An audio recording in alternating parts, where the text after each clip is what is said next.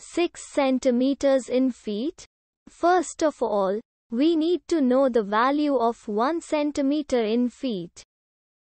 It's always 1 centimeter equals 0.03280839895 feet.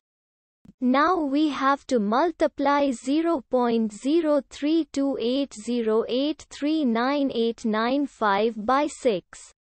Therefore, 6 centimeters times 0.03280839895 feet equals 0.19685039337 feet. So, in other words, 6 centimeters equals 0.19685039337 feet. We hope you have enjoyed this video.